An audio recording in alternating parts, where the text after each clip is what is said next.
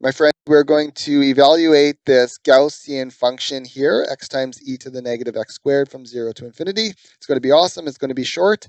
Just note I got many modifications of this function if you want to see the integral of those as well. So the first thing we're going to do is set up a u substitution, u equals negative x squared. And we're going to do that because the derivative of the exponent is here, x dx, or close to the derivative of it.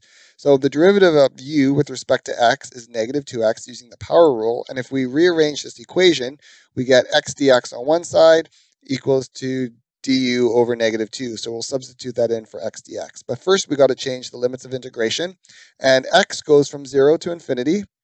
That means when x is 0, u is 0.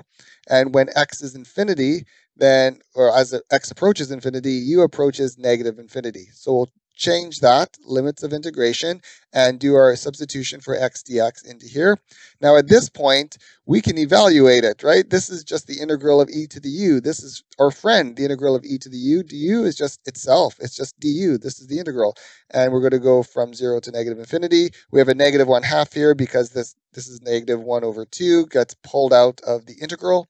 Now if we evaluate it, we're going to go from e to the negative infinity. Now mathematicians don't like infinity here. Really, they like a limit as some variable goes to infinity, and then you can put the variable here. But if you're all right with it, we'll just put infinity here, minus e to the 0. Now this is just 1, and this left term becomes 0.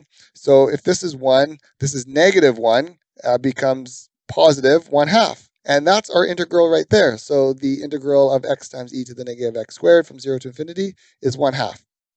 Right on. Awesome possum. Good luck on your midterms, exams. Check out my other videos. Cheers.